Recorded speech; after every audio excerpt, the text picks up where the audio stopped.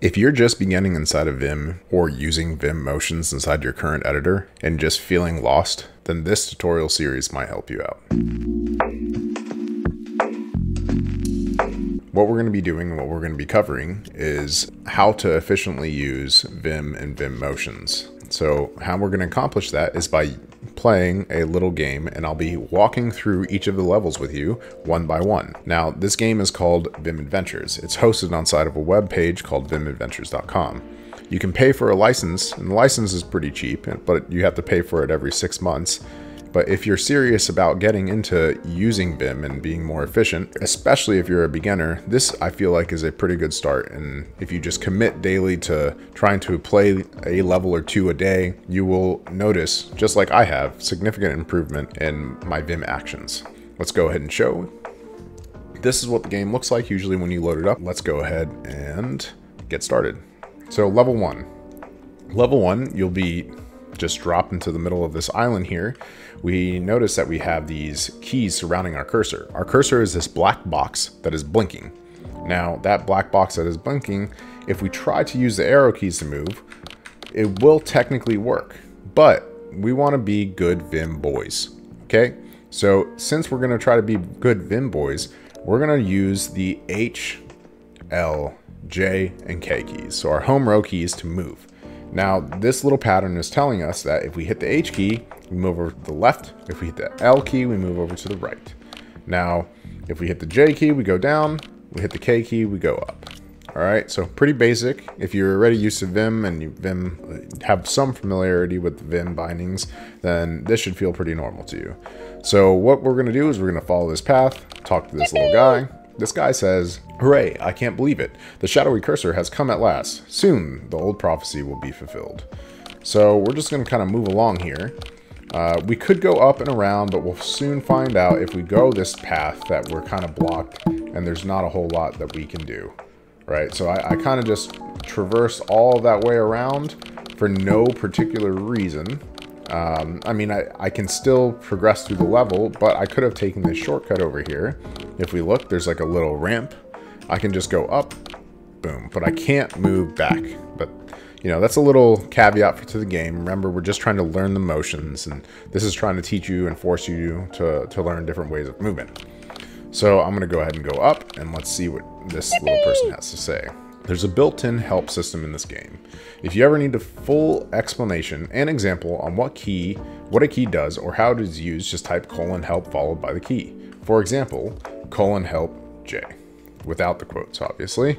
The help screen for a specific key will also be displayed when you collect a key. So that's kind of the point of this game, is we're going to be collecting keys and keys. It's you know, you can probably see the little key, the gold key floating on to the right of my screen, but we're going to be collecting actual like letter keys as well.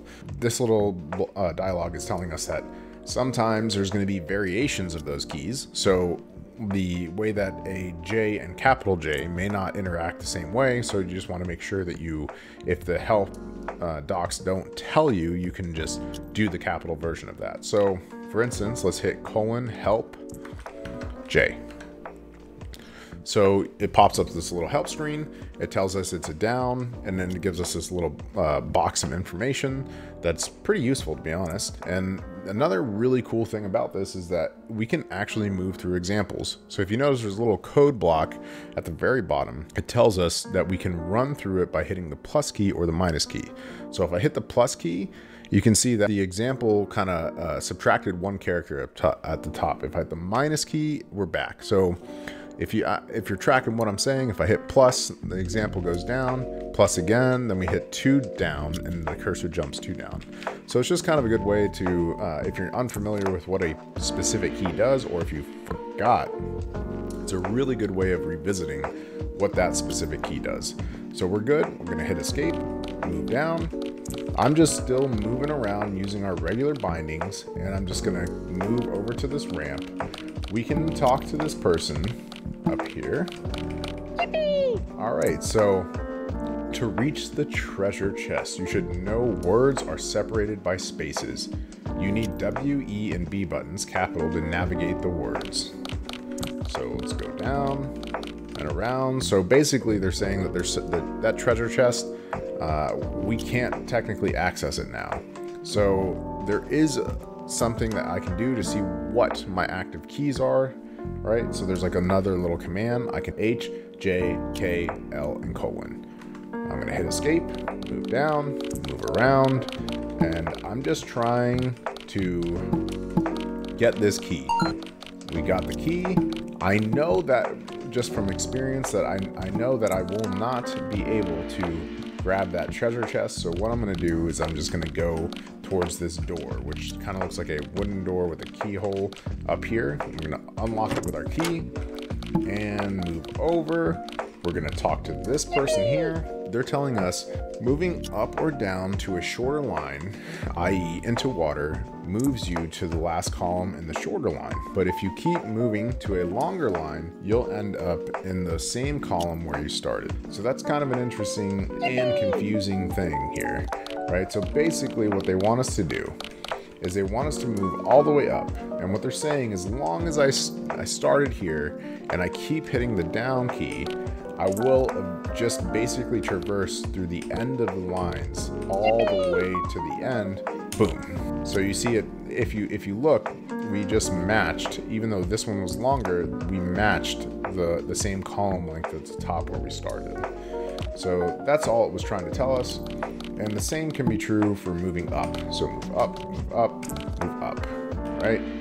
Again, same deal here, move up, up, up. And if you're a little lost, I would just try to kind of run through that again, pause the video, rewind it, kind of see what I did. All I was doing was making sure my cursor was at the end of the line and just either moving up or down. So we're gonna go talk to this person. They say, very good, oh shadowy one, you just learned H, J, K, L skill.